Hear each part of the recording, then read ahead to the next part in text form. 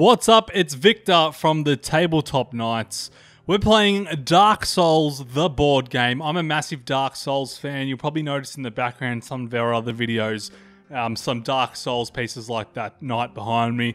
So I'm pretty obsessed with Dark Souls. I've played the board game quite a few times actually, but I've never done the campaign in this board game. So I thought, hey, you know, I've always played it solo. It's a very solo video game, so why not do a solo series in the board game? So I'm playing as the knight.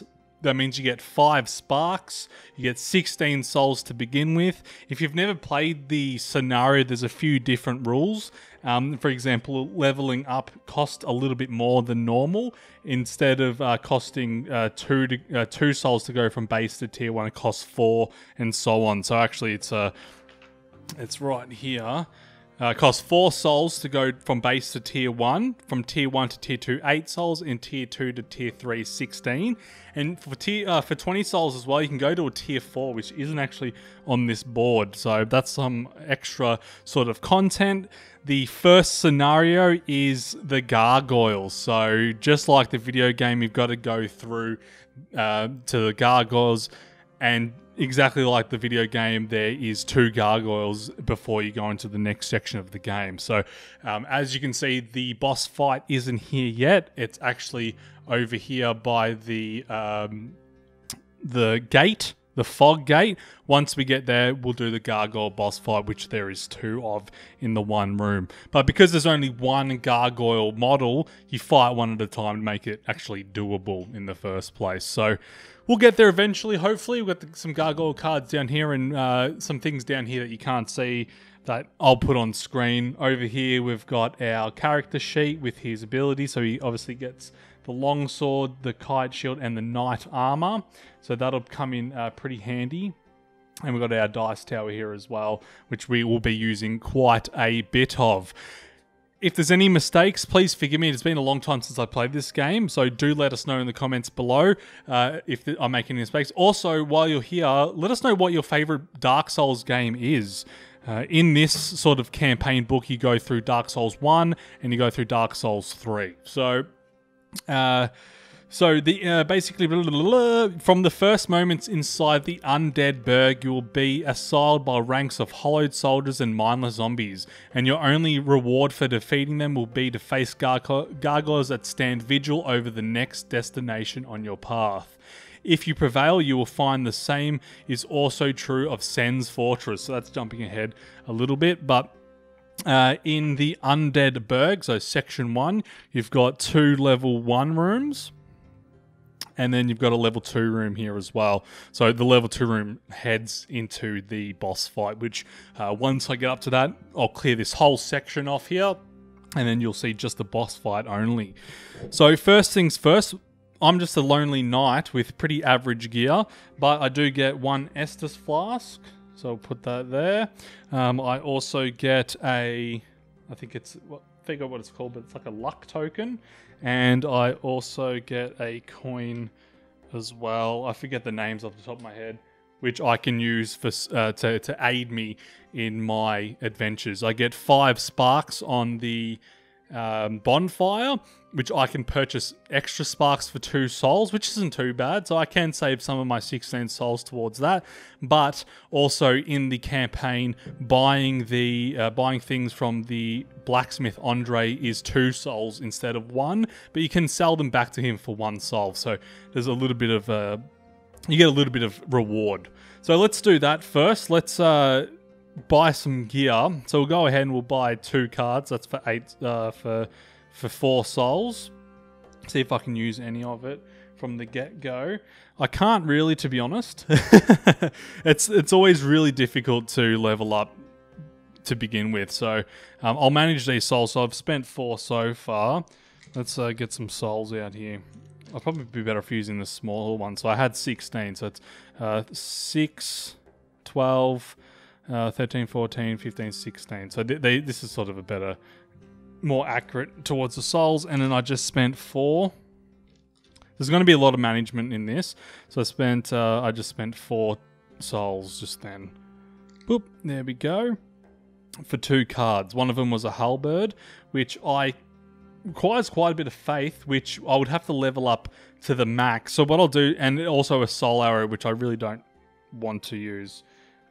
I could, again, I'd have to level up twice to do that. So I'll sell both of them for 2 souls. So I'll just go retrieve 2 souls from the bank here. 1 and come on, 2. So it puts me back up to 14. So these get discarded from the game, basically. You can't get them back because I've sold them back to him and I don't want them. So now I'll buy 2 more cards from him. That's another 4 souls. So 1 and 2. And we got the Firelink Armor, which is not too bad. And the Sunless Armor, which is not too bad either. So let's have a look. So I can use... If I upgrade my Faith one more time, I can use the Sunless Armor, which compared to mine is almost the same, but I can upgrade it twice, so that could come in handy. But then I've also got the Firelink Armor as well, which I probably would benefit from getting. Let's have a look. So I would only have to upgrade... I'd have to upgrade twice to use that. So I might do that, because that'll add an extra 2 defense, which is good. So how much do I need to upgrade again? Let's have a quick look.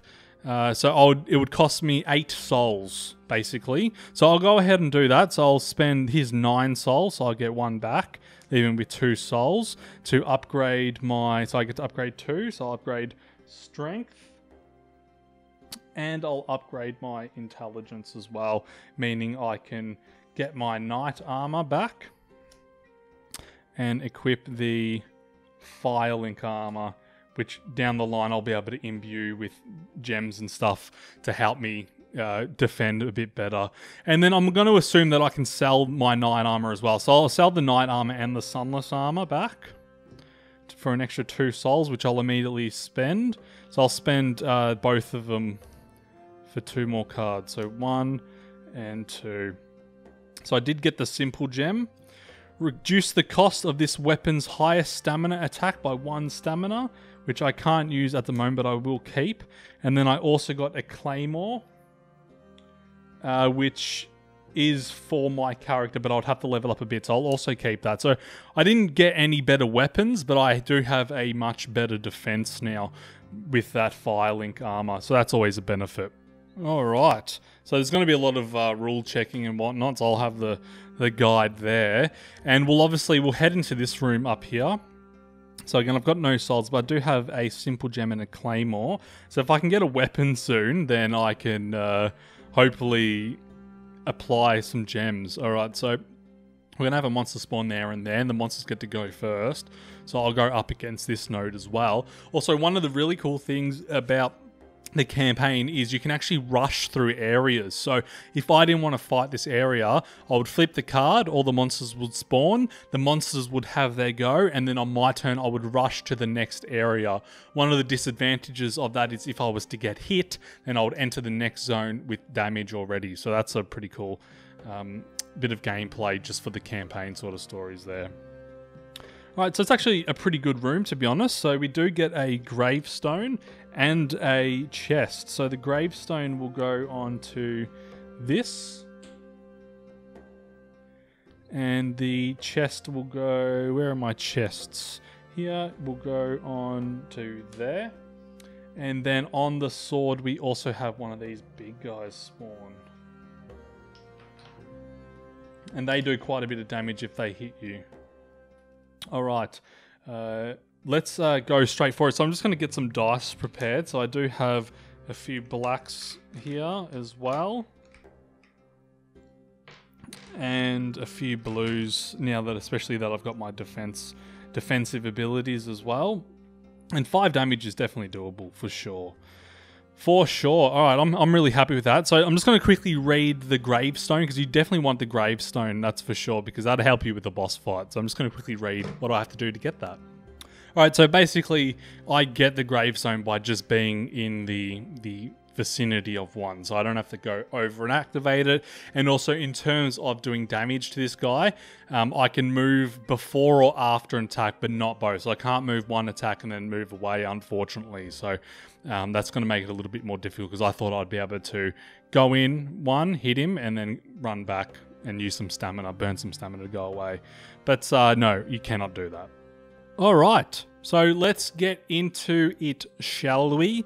So the enemy will go first. Now, there has been a lot of confusion about the large hollow soldier, so I'll quickly just read what I read on Board Game Geek just to sort of help with the setup of this room. So the large hollow soldier first targets the nearest character, so because it's just me, he'll always target me.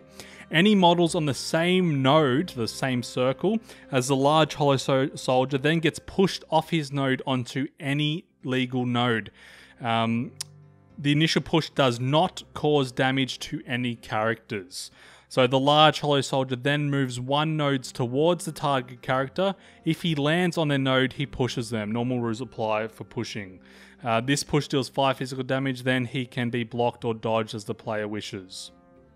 So basically he can push twice in one turn, so that sort of will help with the confusion of him. Alright, so he'll move forward 1 and do nothing, and I'll sort of just move here. So if he was to move on to me now, he would do 5 damage, but now he's too far away, so he'll go there. And that's his turn because he only does 1 movement.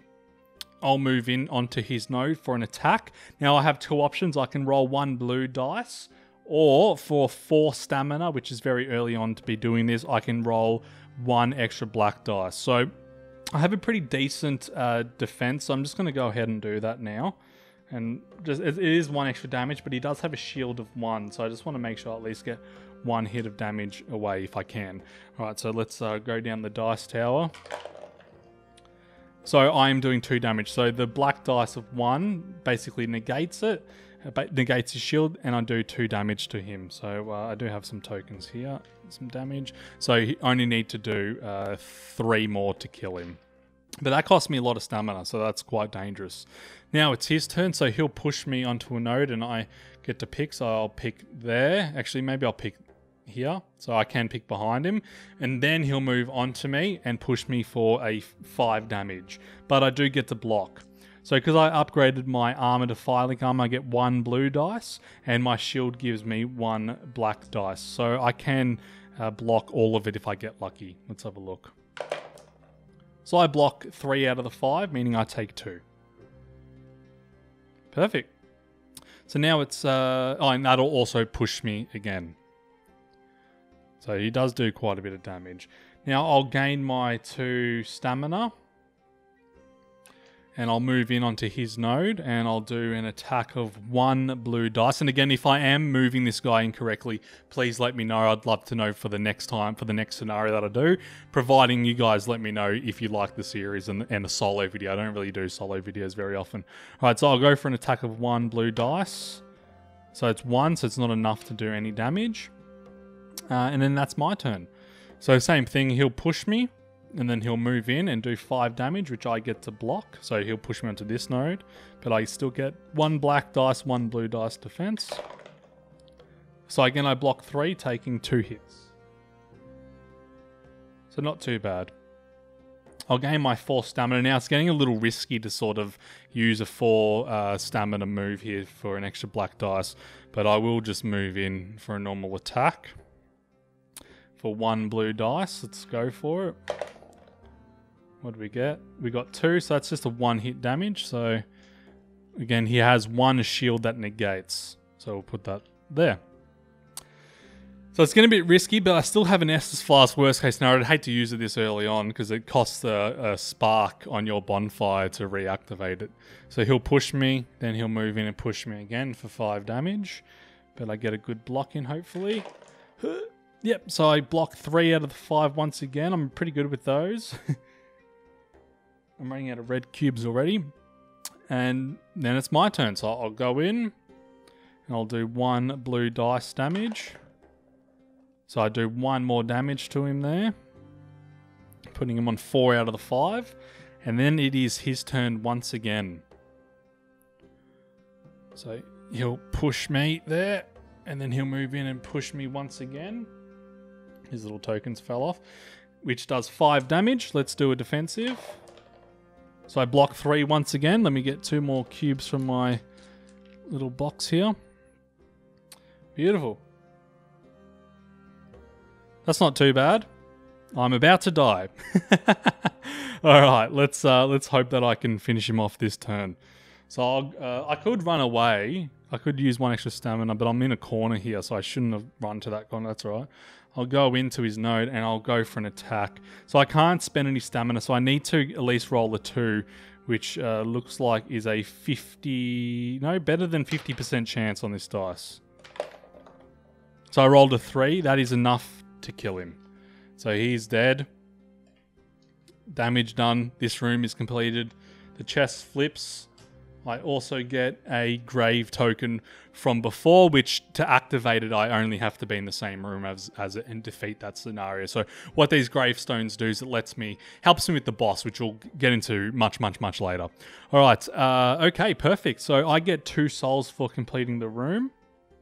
1 and 2. And I also get a chest, which I believe is 2 items. I'm just going to have a quick look. Chests. All right. So... if a party defeats the encounter, they open the chest by flipping the token and 2 cards from the treasure deck. So we get 1 and 2. Hopefully one of them will be helpful. Titanite Shard and Thrall Axe. So again, I can only put this Thrall Axe the Titanite Shard onto a weapon. So it's not very helpful to me right now, unfortunately. But I can sell them. I can get some money here. Let's have a look. And I also have a Thrall Axe. Oh, I don't know if this Thrall Axe is any better, but I can imbue it. Now, I also I get back all my health as well from before. So after every room, you refresh all your health. Otherwise, this game would be fairly impossible. So Thrall Axe is not too bad. I need 16 strength, which I already have, and 16 dexterity. So I can equip this if I level up, so I could sell 2 things. Let's have a look. Reduce the cost of this weapon's highest attack by 1 stamina, so that's not too bad. Or this weapon's attack gains +1 damage, so it'll always be 1 damage. But I think I will do that, to be honest. I'll sell... should I sell my claymore? Alright, so I'm going to sell my longsword for 1 soul. So longsword is now gone. That's my main weapon. So technically I have no weapons right now. Okay. And then I'm also going to sell my claymore for 1 soul. And then I'm going to use these 4 souls to level up my dexterity to 19. Meaning I now have the Thrall Axe. So the Thrall Axe does 2 black dice as a standard attack. And for 3 stamina, 1 black dice, 1 blue dice. But I can imbue it twice. So I'm going to imbue it with both of my gems that I have here. So I have the simple gem. So reduce the cost of this weapon's highest stamina attack by 1 stamina. So now my better attack, instead of 3, is only 2, which is very good. And also this weapon's attack gained 1 damage at all times. So I'll put that there. So that's not too bad. So I did manage to level up and get a bit of better equipment there. Alright, so this room's done, so we're fully healed. Let's go into the next level 1 room. So we'll go into this corner here and we'll flip this card. So this room this has a chest as well. This is not rigged. So a chest on there. We have a barrel as well. And a barrel as well. Alright. Then we also have it is called a Silver Knight Swordman, so they're a bit intense. Here he is. He is on the double sword, so he'll actually be able to attack me this turn, I think. Yeah, he moves forward too, so he'll pretty much do an attack straight up, which sucks. Alright, and then we have on the sword a normal guy and a bowman as well. So the bowman does magical damage, which I only have 1 blue against. And that'll go there. This gets to go back in that room. So they actually get to go first, unfortunately. So the Silver Knight Swordsman will go first and he'll actually move forward and do an attack. So I think when he does an attack, he pushes me as well. So I get to choose where I get pushed to. So I'm going to go there. That way I'm out of the way from another attack. So he'll push me and he's actually doing 5 damage. But I can block it.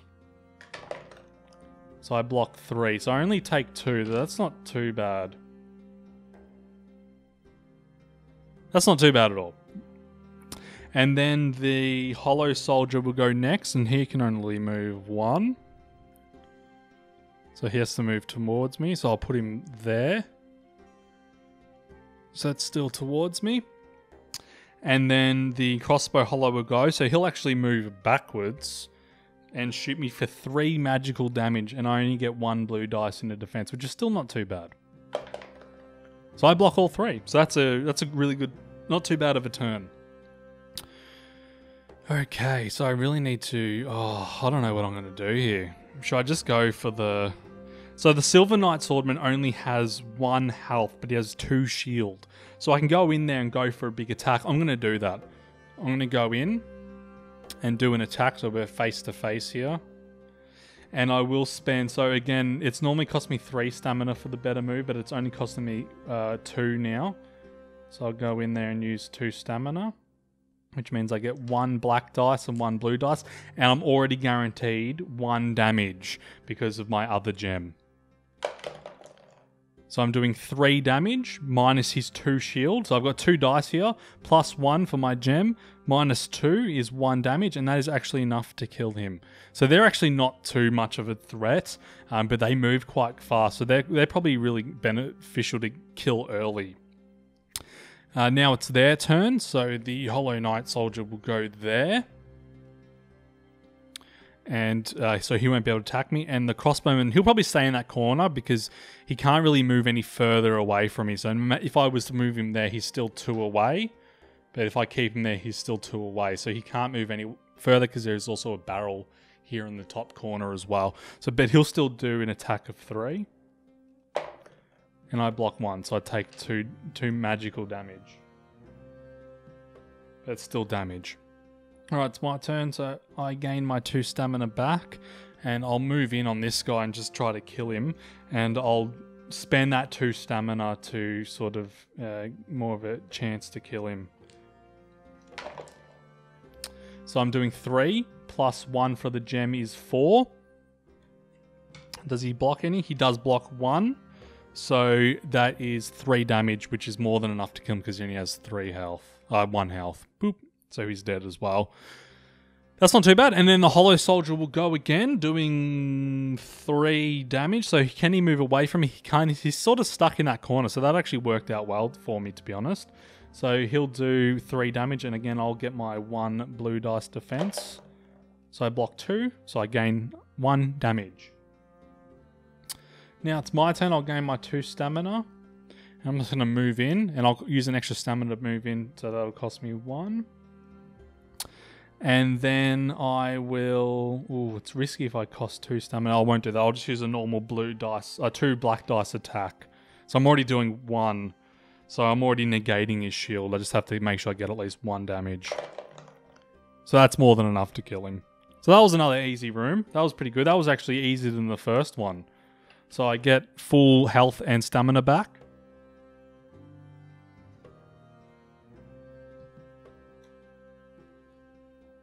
I'm pretty happy with that.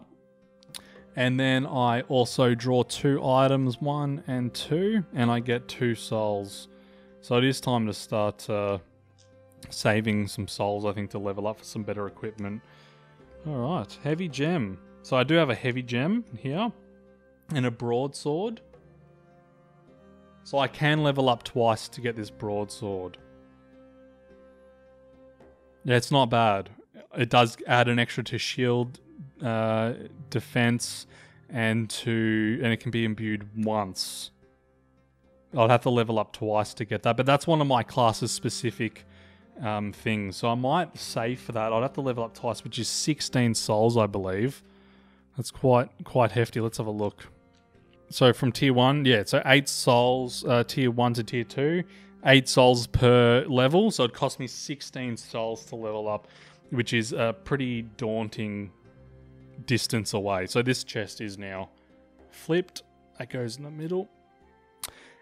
And we move on to the next room. So that was a pretty success. Hopefully there's another chest in here. That would be badass. That'd be some awesome luck. So we'll go into this back corner here, just in case, because yeah, I'm pretty good distance away from everything if I go into the back corner there. All right, so into this room, there is actual traps in here. So we'll just get some random ones here. No, that one is not random because I saw the result. So it goes on every node that isn't a door. So there's only 3. And I don't know what they are. They could be traps. They could be not traps. They could just be normal blank areas. So I'll try to avoid those. And it's sort of getting difficult here, but it's manageable. I actually really like that. So there'll be 1 Silver Knight Swordsman on that. And 1 Silver Knight Swordsman on the other one. And a Silver Knight Bowman. So that is pretty manageable. I think I'll have to go for that Silver Knight Great Bowman pretty much straight away though, because he'll do quite a bit of damage to me. He does 4 every time. Is it 4 physical though? Yeah, he does 4 physical damage, so it is blockable for me. So this room's manageable. No chest, unfortunately. Nothing on there, just some dirty, dirty traps. Alright, so they go first. So he'll go 1 and 2. Now I get to decide, so I can make him go 1 and 2. Because that's still 1 node away. So I'll do that. 1 and 2. And I'll get him to go... So if I was 1, 2, he'll still be 2 nodes away. So I can go 1, 2, 1, 2. And he's still 1 node away. So that's legal. So it's a bit easier for me to sort of escape him. But he's still 1 node away. Doesn't matter which direction he goes. So yeah, yep, cool. And then he'll move backwards into the corner, but he'll do 4 damage, 4 physical damage. So I get 3, I get 1 blue dice and 1 black dice. So I block 3 of the 4. So that's pretty good defense. I'm happy with that. But I also do have my special ability which I can use anytime I want. Which is... I can add 1 blue dice to my defensive roll after my block. So if I block and I'm not happy with the results, I can add 1 blue dice to help with the block. Alright, so now it's my turn. So I'm going to... interesting. I'm going to go... If I go here... I'll go here and I'll go for the attack.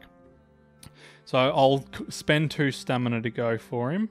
Try to kill him straight away. So I'm doing 3 here, plus 1 for my gem, so that's 4 damage. Minus 2 is 2, and he only needs 1 hit to kill him, so he's dead. So that was a successful turn. Now it's their turn, so he'll go in for the attack, and he'll also push me, so I get to pick the node, so he goes there. And he'll do 5 damage to me, and I get to block it with 2 dice. So I block 3 out of the 5. Puts me on 3 damage. And then the bowman, he'll actually move 1 away from me. Do I want to get pushed there? No, I'll get pushed here. That's a bit more beneficial to me, I think. So I'll get pushed there. And that way the bowman can't move anywhere. He's not going to move there because that's actually technically closer to me. But he'll still do a big amount of damage. So he's doing 4 to me. So I take 3 out of that 4. Do I want to take that damage though? 3 out of the 4. That's a lot. That is a lot.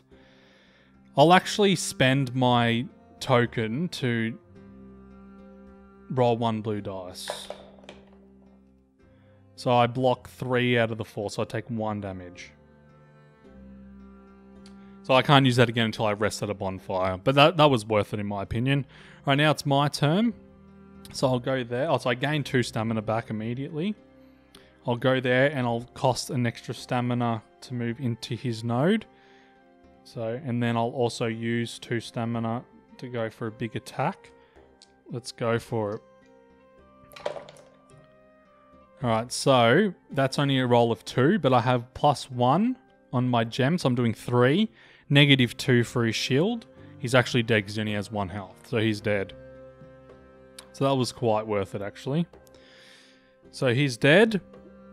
And then he'll go... So I'm managing to avoid these traps. So he'll go 1 and 2. So he can't actually reach me, no matter which way he goes. 1, 2, 1, 2. So I'll move him 1, 2. I'll move him here.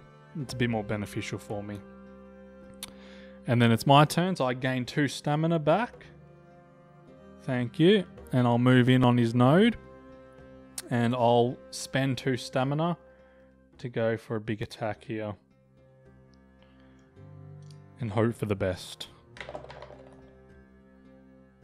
So I'm doing 3, plus 1 is 4, -2 for his shield is 2 damage. So that is enough to kill him. So that's the room's emptied, so that's not too bad. It's not too bad at all, actually. That's not too difficult. So that room is completed. I get 2 souls for that.